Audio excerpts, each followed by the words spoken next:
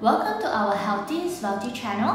Today's topic is when is the best time to consume protein.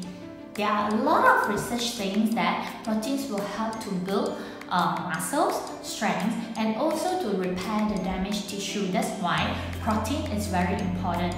Of course, you can get protein in a lot of natural foods, like for example fish, eggs, grains, or seeds, or even daily products. But when is the best time to take protein? Of course, right, there are people asking is before or after workout or before sleep. Actually, the answer is there's no significant times on when to consume protein.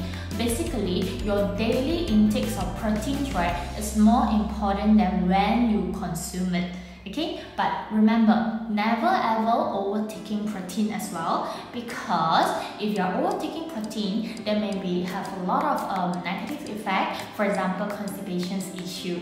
Alright, and thank you for coming to our channel. Okay, and we are trying to connect all the consumers in the world to Atomy. For consumers, you will save some money, and for those who are running it as a business, you are able to accumulating a passive income. Thank you.